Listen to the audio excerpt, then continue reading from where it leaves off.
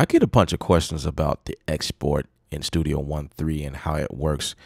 Well, basically, the version that I currently work off of is the professional version. So when you guys see me talk or mention about the export function and how that works and blah blah blah, right? That's because you see me doing it from the professional standpoint. So some of you guys, may get a little confused and go and try to duplicate, what you see me do. And then notice like, wait, I can't export, or, what is it that he's doing? What is it that's special that he's doing? Maybe, there's some magic to it. No, it's just that all versions have different things that they do. So if you have the Prime version or the artist version, I believe that though the exporting function is not available, or if it's available, it's only limited. All of the parameters are not available to you. So if you guys need to export MP3 or WAV file or whatever other file you need, you actually have to purchase the add-on feature from Personas. You have to go to their site and search for search for the add-on. Pretty much, I believe you have to log into your account or whatnot and grab that. So if you have the export functions available to you in your DAW, this is what it basically looks like. Now, there's two different exporting functions. There's the regular bounce, where you can bounce the entire song stereo to MP3, AIFF file, FLAC file, OGG. I have no idea what these are. The OGG or the CAF. Now the CFF, I've seen that before in Logic. Again, I have no reason to use these files. The only thing I use is these three here: the WAV, the AIFF, and the MP3. But more so the WAV and the MP3. Now your WAV file would be more so, your bigger file for sending it to distribution. And this is the highest quality exporting as possible, and it also has something to do with your resolution. You want to make sure that your resolution reflects the quality as well, and most of the times it's going to be 24. You can go to 32. That's totally up to you. 8-bit will definitely crunch it down. The quality won't be so great, and this is also based on preference here. The standard is 44.1, but I like to bounce down at 48 kilohertz, which is my sample rate. But you can definitely go higher with no problem. You have those options available to you, and then you have the bounce. You can bounce within your loop range. So currently, as you can see right here, I only have mine from 5 to 9. But if I want to bounce down the entire song, or just bounce down a certain area, I can set my loop to that certain area, and my loop doesn't have to be on, which is pretty cool. So like in a situation where I forget to turn on the loop or turn off or whatever, it really doesn't matter. It just depends on exactly where it's located, and it will bounce down that location, which is pretty cool. You can also bounce the song between songs start to end, based on markers actually, or between markers here. Or you can select the markers. You can have certain markers, and it'll pop up. Say you're working solely from markers. That's pretty cool. Like, it'll just bounce down. It's almost like where your loops are. Where your loops. The bars that you have selected. In this case, it'll be where your markers are, and it'll bounce between those markers. So if I put a marker here at 1, and then put another one here at 10 or something like that, it'll bounce between those markers, and all I have to do is just select the markers that I wanted to bounce between. And of course, right here, it will definitely give you the duration. It will change according to where everything is. So between my loop here, that's about it says it right here, it's about 8 seconds. But if I was to go between the start and the end marker, this is a 4-minute song, and my end marker happens to be way down here somewhere. I don't know. I have to have the marker activated. It won't let me do it because I'm in this window here. And then these parameters down here are pretty simple. typically I'll leave this like it is. If you want to bypass the master effects, you can do so. You know, that's an option there, and that's a really great option if you want to utilize that.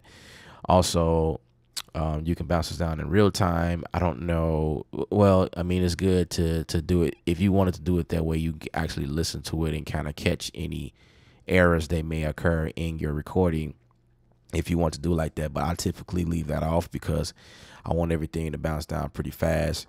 Or you can import what you just, or import what you're bouncing down currently. You can import it back into the track. So for some of you guys that just want to bounce down something real quick, instead of going to the file where it is, you don't need to go and find it. It'll just automatically import it back. It'll create a new track, which is something pretty awesome. You can also select this here to write tempo to the track. I'm not really sure how well that works, but that's another option for you as well. You can choose to overlap, these different parameters that you can choose. The only thing I care about is this window closing after the export, and I leave this on just, for the heck of it. And that's pretty much it. And if I need to go to MP3, this again, it gives me different bit rates I can export between, starting at 64 all the way to 320. Same thing here, same process, nothing different. The good thing about this as well is you can actually upload your track to SoundCloud. So if you have a SoundCloud account, you can go ahead and do it straight from here with no problem, which is a cool feature. Yeah, and I believe if you select this here, there's another window that will pop up giving you access to log into that account, so that or matter of fact, I believe you set that up, from the Studio One or the file, one of these up here. You just click on and make sure you set up your SoundCloud account. The file name, very important. You can definitely customize this and make it say whatever you want it to say. I can make this say the name of the song, which I prefer, and then you can select where you want to save your file, which is very important as well. Now the other window, now that's just bouncing down everything in stereo. Now the other window is pretty cool as well. You just have to click up here to song here, and you can export the mix down, or the mix down is just what we were just talking about. But if you were to export your stems, this is what this looks like. Now this is pretty cool. Now, just by looking at things, you can switch from the channels, which means each track has whatever plugins you're using on that specific track. So it will come in with all of the processing on there, which is pretty cool. And if you have any bus or auxiliary channels, they will also show up here. I don't have any, but there's like a pitchfork looking thing sideways, point to the right, I believe, for the bus channel. And that usually pops up here. You can say all, or you can say none, and just be picky about what you want to export out. Or you can say active, which means it's going to select the ones that are currently active, and the ones that are probably muted, or like this one says muted. You kind of get that that notation off to the side of the name of the track here.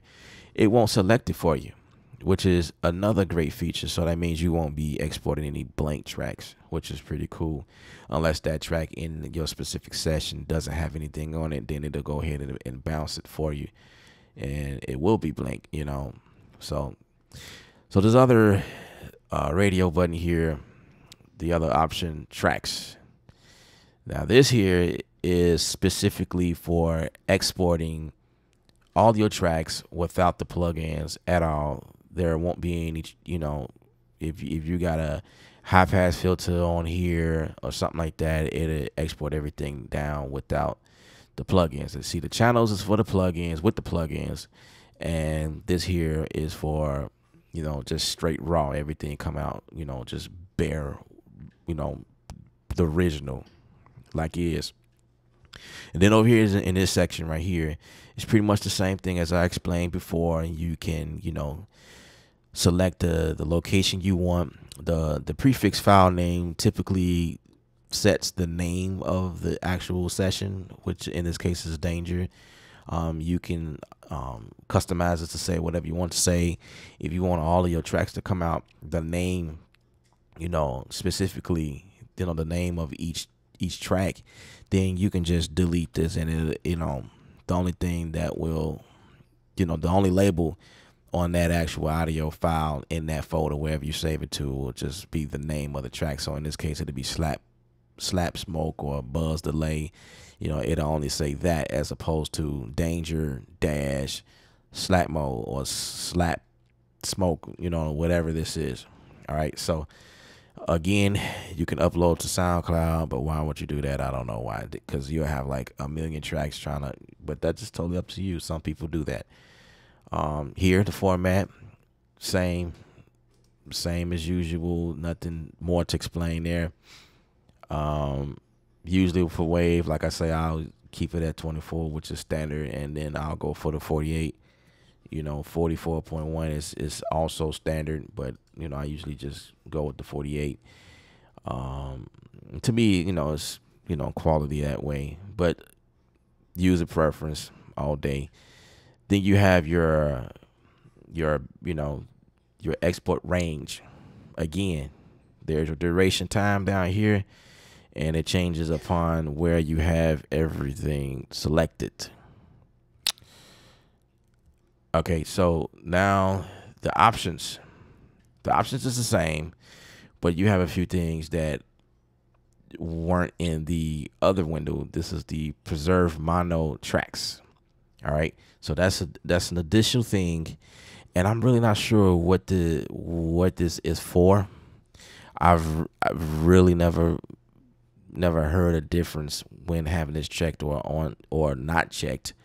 But I believe that if you have any mono tracks, it will take that track and and pretty much make it mono instead of stereo. That's what I'm thinking. Also import to track, which means you can actually export all of this out, and it can import right here at the bottom, giving you, and that's pretty cool because, you can kind of hear what everything sound like, or do furthermore. Sometimes I do that as well. Like I'll first get everything out and then do furthermore or whatever. Maybe rename them something else, because if I'm submitting this to an engineer for further mixing, then I'm a little bit more cautious to the name of the track. Something I know that would be more familiar, or cleaning up anything that shouldn't have bounced out in the first place, because there may be blank tracks or whatever, things like that. So and it's just a good idea. You can probably do a little bit more gain staging, to those tracks as they export out, things like that. And then the rest of these pretty much all the same, self-explanatory here, and that's how the exporting functions works. Again, I have the professional version, and I believe that if you have the Prime or the free version, well, the Prime is the free version, or the artist version, I'm not sure that these come with it. You will need to purchase the add-on. Visit the Personas website and purchase the add-on, and then it will give you the ability and the options to export your tracks, just as we explained in this video.